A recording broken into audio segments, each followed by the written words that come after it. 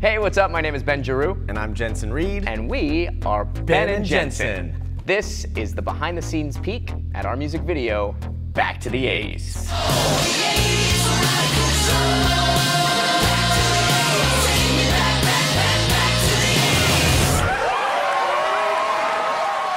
So, wow. I'm almost speechless as to the fact that we finished this monstrosity of a project. It's pretty crazy. I mean, when we conceptualized it, we had no real idea of how to do it, and only with tons of people's help and teamwork were we able to put this together over the last year and a half. So after Jensen and I joined forces, me coming from the comedy world, him coming from the hip-hop world, on our 2015 music video, Little Dude Anthem, we got about 1 million views on it, and we started to kind of build some momentum on our music meets comedy partnership. And we worked for about 2 years on a project called Back to the 90s. Hey, I wish that we could stay in the 90s, in the 90s, in the 90s, in the 90s. Oh, yeah. We ultimately organically reached 117 million people, charted at number 11 on the Billboard digital charts. We hung out with the Backstreet Boys in Las Vegas. It's crazy. It was madness. One music video is taking over the internet right now, and we cannot stop singing along. Back to the 90s is on the viral list. There's a new internet video that will be your everything. That catchy music video about growing up in the 90s, it's gotten more than 26 million views. It's time to take you back to the 90s with a video you've probably seen on the internet already because it has over 30 million hits. And we had millions of people from all over the world that were seeing our project. And one of the things that people kept commenting, do an 80s one. Do one for the 80s. 80s, 80s, 80s, 80s. You know, we're just really excited for the momentum that this has caused in our own careers and, you know, where this can ultimately lead. And that's all very important, taking this momentum and going forward. You guys are going to go back to the 80s, which is my decade. I love that. And we go, okay, well, what speaks to us from the 80s? Right. Like, we create a huge list of hundreds and hundreds and hundreds of things. Pop culture, celebrities, things from TV, movies, animation, toys, food, anything we can possibly create to make the song. Starts with the music. Like, we have to get that conceptualized and done. The verses are hip hop. This is like a New York gritty style hip hop, LL Cool J, Run DMC. Then we had to do a hair band rock and roll chorus. Yeah, it's all happening.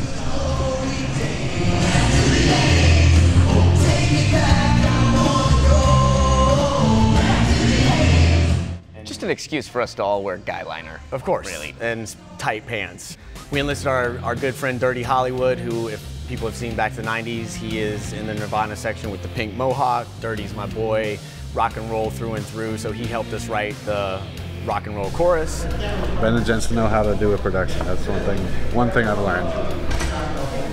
Vocals, it's not just Ben and myself. Dirty is on the chorus, and then our good friend Payson is singing the bridge and the chorus, and our good friend Allie Feeder is handling all the female vocal parts.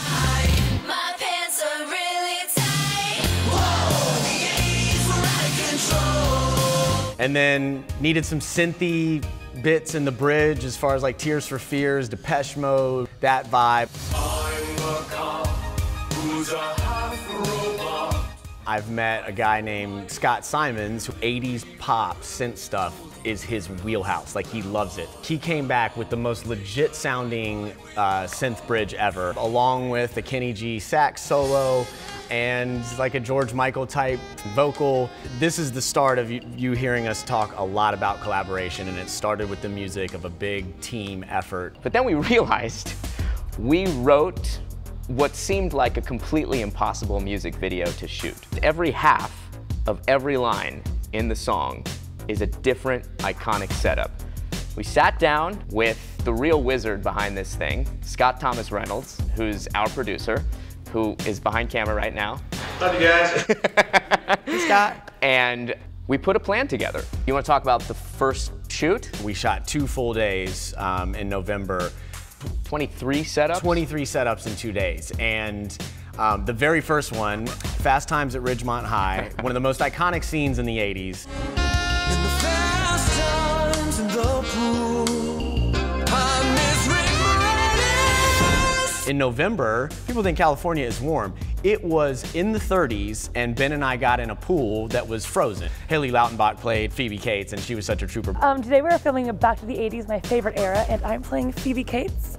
80s music had heart and soul. Oh my God, Haley, I love your work! Ah! Oh my God, your hair's different. And then we went inside the house, and I remember we chose this location specifically because it had a stairwell that looked exactly like the stairwell from Risky Business. Going home, what's the word, Pee-wee? Sliding across the floor in my tighty whities. We did a big family dinner scene when brought back our mom from Back to the 90s, Amy Tolsky. I was their mom in Back to the 90s. So we're reprising the mom role, which is awesome. We did the Help, I've Fallen and I Can't Get Up commercial. We recreated that in the bathroom. I've fallen and I can't get up. The first of many times we've dressed up as old ladies in this project. Yes. And actually, speaking of old ladies, we finished that shoot day where we dressed as the Golden Girls. Golden Girls. Yeah.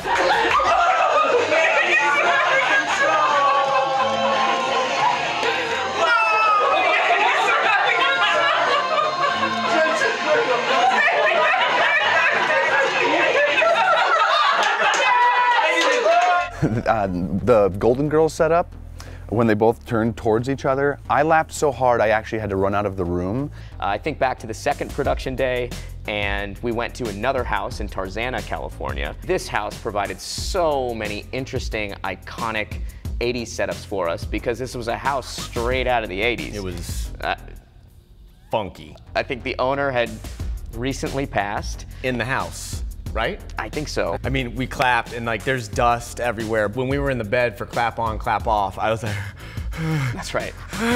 But it gave that really wholesome, authentic 80s vibe. Married with Children we did with Jensen as Al Bundy in the living room of this place. So my name is Cameron Kelly and I am playing Kelly Bundy. Hopefully that's obvious. We did our Who's the Boss scene. And he's a little bit older than I am. So, how much older? 18, 19? Who's the boss? And where's the beef? We did Spinal Tap. Spinal Tap, which was awesome. These go to 11. We rented a kit car, the old Hasselhoff Knight Rider car, and we put it on the driveway of this house. People were sort of getting tired at the end of that day, but we had one setup left to authentically recreate the Scarface office. Okay. Say hello to my little friend! Yeah, Jensen, yours out a little bit more. There you go, that's dynamite. I remember I told the wardrobe department, I said, hey, I'm wearing my own suit jacket. I don't want to get fake cocaine all over it. And then we were sensing sort of morale started to dip a little bit. Everybody was quiet. It was like, you know what? Let's just go for it.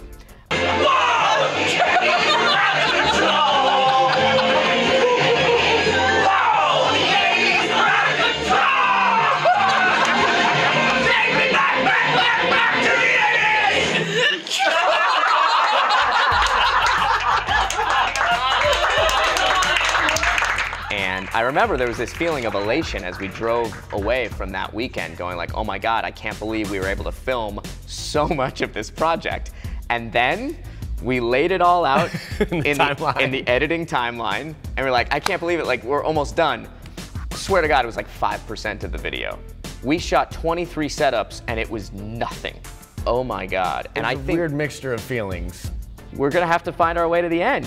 That led us to shoot number 2, our Tears for Fears bridge performance. Yeah, it was hilarious. We looked at the old Tears for Fears video and made it just like that. Head over heels, right? I think it was head over heels, yep, which was kind of an inspiration for Scott with the music. The performance of those guys was just so dramatic and earnest. And then we got our buddy Chef Derek Fox, an amazing chef, like finalist on MasterChef. A 28-year-old musician from Fort Myers, Florida. And also a sick drummer. And then we transitioned from that into Ben as Kenny G. I was wearing a woman's blouse yeah. for Kenny G, which, sure, we did, I think, E.T. that day. We put up a huge green screen in here. Sesame Street, E.T. phone home. Also, great to bring up our buddy Brian Callahan. Brian shoots a lot of stuff on actual VHS. And if you look at the actual VHS footage we shot of the wrestling scene, it looks like it could have come directly from the 80s. Karate Kid, we got everybody from the crew to be our audience. We did Pee-wee. Hey, do you think we could build a corner of Pee-wee's Playhouse? Sure, no problem. So we did that. Yeah, and I was Jambi. Jambi is here. It was weird. I took a selfie and sent to my wife Amber, and she was like, "That's the stuff of my nightmares. Yeah, Jensen as Jambi is truly the thing that still haunts my dreams every night. Mecca lecca high, mecca hiney ho. Mecca lecca high, mecca hiney ho. We went outside and did a RoboCop scene. At this point, everybody was loopy and just losing their minds of how stupid it was. The costume, admittedly, didn't fit me very well. They're so big. You just hands are flopping. Nothing ever fits me. Your move, creep. We finished that first day of shoot number 2. We moved on to the second day. We went to Live Art Dance Studio. One of the funniest setups of this whole thing is when I am Jane Fonda and Ben is Richard Simmons. Can I see the dancer choreo? To the left, to the right, no pain, no gain. 2, 3, 4 back. I mean, Ben's afro and his tight shorts. It was a lot of skin to show. We decided to shoot on a back lot and get a bunch of incredible dancers to sort of flank us to start the music video. I called upon my dear friend Clarice Ordaz, who is a finalist from So You Think You Can Dance, truly one of the most gifted dancers in the world. How do you feel about our formation behind you? You like it? I think it's fantastic. We built a custom light square, so we had a key light on our faces while we were approaching camera. This one goes out to my ladies with the stylish crimped hair, and all my fellas sporting mullets with that rat tail flair. We do the cabbage fashion, shoulder pads, and acid wash jeans. Bon Jovi, Bowie, Tina, Presley in the 80s. The thing that stands out to me the most about that backlot shoot, though, is right here, the DeLorean. Yo, hop in my DeLorean, TikTok, great Scott. But I got beat up by Biff, and I kissed my mom, Doc. Back to the Future, bar none, is my favorite 80s movie. It's actually my favorite movie. Yeah, we got in contact with our good buddy Lenny. Lenny runs the 1.21 gigawatt guys on Facebook. So go like his DeLorean page because he has hooked us up with this incredibly authentic, iconic DeLorean from Back to the Future. I'll always remember this. As the sun is going down, Lenny drives up in the DeLorean and the spirits of the crew lifted, and it was like every childhood dream coming true all at the same time. You got chills.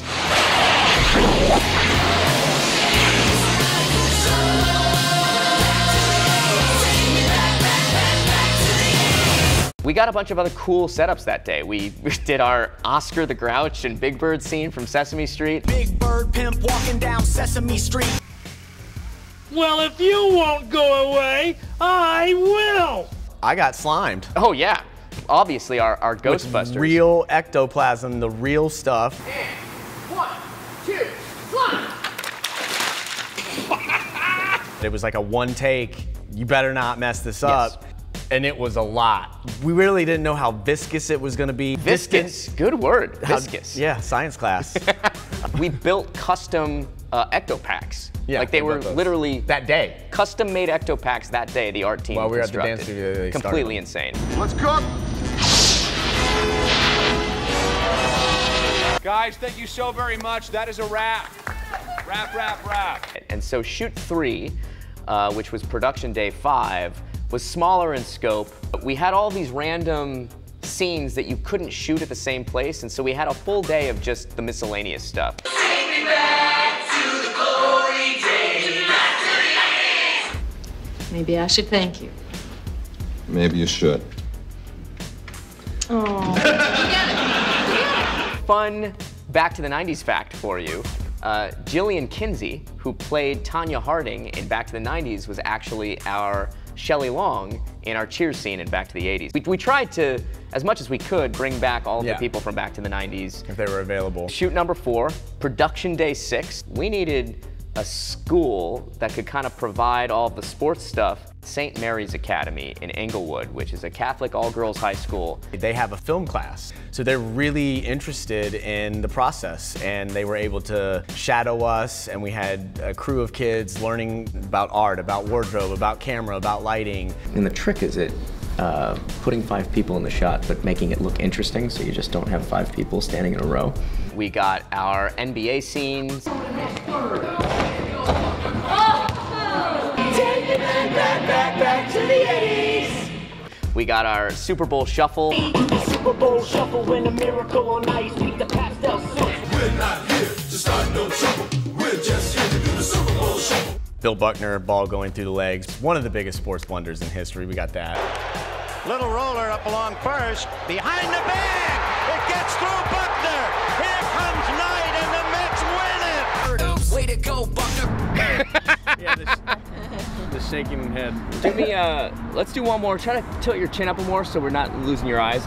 That was actually a fun little cheat that we did. They didn't have a baseball field at that school, and so we were able to kind of angle the camera down and use their track field. We brought in our own dirt. Garrett Clayton, our good friend who was in our 90s boy band in Back to the 90s, was generous to come play Emilio Estevez in the Breakfast Club. We weren't thinking we were taking a Disney celebrity into a Catholic all-girls high school. We couldn't have paired it up worse. And it was like, dude, like, it was so loud. We were like, oh, Garrett arrived. Yeah. We come to an all-girls Catholic school, and we bring our buddy Garrett, and we kind of forget he's super famous. Let me see that one.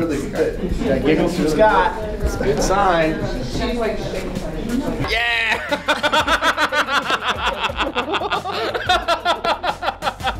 We were all pretty bizarre. Some of us are just better at hiding it, that's all. We got Revenge of the Nerds. Whoa! The 80s were out of control! Back to the 80s! Say cheese. Cheese! Great Thank you job, so much. everybody. That's That's the end of day 6, if you can believe it. Now it's time for the craziest shoot of all. The prom. You know, everybody talks about in Back to the 90s. The video is made by us being in an airport, dressed in all white, pretending to be the Backstreet Boys. So we were like, how do you one-up the enormity of airplanes and an airport? Let's look like Payson, and let's get on stage at a high school prom, and let's rock out with hundreds of people. Take me back to the glory days. Oh, take me back, I wanna go. Back to the 80s. Take me back tonight. My pants are really tight. Whoa, the 80s were out of control.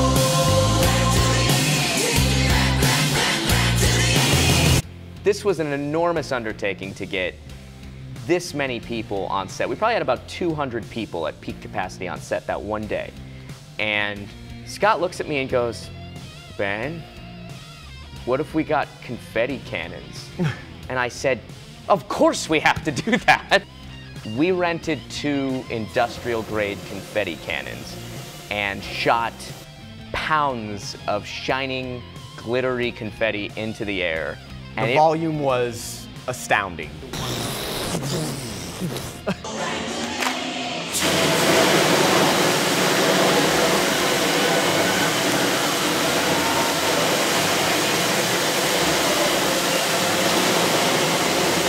To be on stage with all of our closest friends and family and our team and have a blizzard of confetti around us was just next level. Our crowd at our prom was sourced to all of our friends and family, and we had so many people show up for us. It was a really cool, supportive environment, and one that was incredibly humbling. And it was so fun for us to go through the footage afterwards, the raw footage, and look and see so many people we know and love legitimately having a great time. And then we had our friend Lindsay Taylor, who, this is another through line to Back to the 90s. She played Britney, and she came to play Madonna, and Lindsay's just super talented dancer, choreographer. The biggest returning member of Back to the 90s, though, Alex Arzu, our hero kid from Back to the 90s. What's this? Seriously? He kind of bookends the project again. If we can catch the skateboard in his arm, keep them there as he sort of flips it up. Okay. We got our intro-outro scene with Riel Downs, my good friend from Henry Danger. Riel's a huge Nickelodeon star, was so kind to come out and be in our video. Tracking backwards to sort of reveal the line, and we're gonna land on Riel. Slay, tag me in your story, goals AF. Ew, Ratchet, I'm like an influencer, I can't even. Hey, I've got FOMO. She didn't want to meet IRL, but YOLO, you know? Hey, student ID number, please. Oh, sorry. 1984. And then, if you can believe it, we finished the project after 7 production days. We're so grateful that you decided to give us your Saturday afternoon, so thank you so much. Thank you to the whole crew that made Yeah. you look this way. Every department, lighting, camera, everybody. The #1 person that I want to highlight is our director of photography, John Gardner, who's literally me right now. who's literally filming us right now and waving from behind camera. I feel like the 80s was a decade lacking irony. John's sort of keen eye for lighting a scene and angles and camera movement and his demeanor on set, it is because of his visual talent that this thing looks as extraordinary as it does. To make this happen, art is such a major thing. Lindsay Ferguson, who is our production designer, who is truly a genius. I'll pull reference images to use as inspiration for every single setup. Lindsay is able to look at an image that I show her and say, hey, yeah, no problem. We're gonna need this, and this to be able to visually recreate it. Blown away at the level of professionalism and creativity from Lindsay and her team. And then Nina Fuller, who's our wardrobe designer. Nina spent months sourcing outfits. She would look at our reference photos and say, okay, I think we can do this, and I think we can cheat this. There were so many moments in this shoot where if you were to widen the camera just a bit, you would see that we didn't have the full outfit. The Ewok, we only had enough fabric to do one arm. We hide the other arm with a bush. We didn't have pants for Ben Stein, so if you were to widen out from the Bueller shot, I'm not wearing any pants or shoes. Really want to point out Kristen Forgy, who's our hair and makeup artist. She is absolutely extraordinarily talented. The wig budget alone on this thing was enormous, breaking the bank. It's like hundreds of wigs. Kristen was instrumental in sourcing wigs, fitting them to us, doing the makeup to make us look like the thing we were trying to recreate. And then she brought along Amanda Sharp, who is a wig master and makeup master, and her skills, because she has some drag queen makeup skills, came in very handy for this. Just getting my hourly haircut on the set of Back to the 80s. I just want to highlight quickly our other producers on the project. So in addition to Scott, who's been with us the entire way, our buddy John Rosenblum, Mark Barnes, you might recognize him as Mr. T from the video.